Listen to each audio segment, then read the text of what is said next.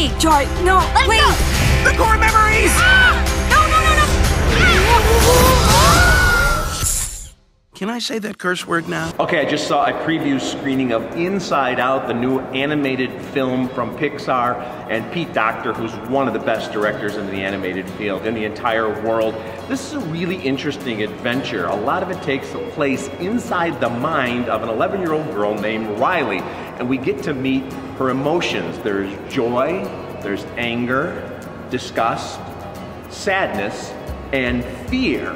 Amy Poehler is the voice of Joy, who's really kind of the lead character in this film. This is a beautifully animated film, rich, vibrant colors, all those great Pixar touches. And I gotta tell you, there are a lot of great laughs here, but there's some pretty heavy stuff here and some kind of, intellectual explorations as well as we go into worlds like her imagination and abstract thought and even her subconscious. It's just a brilliant film.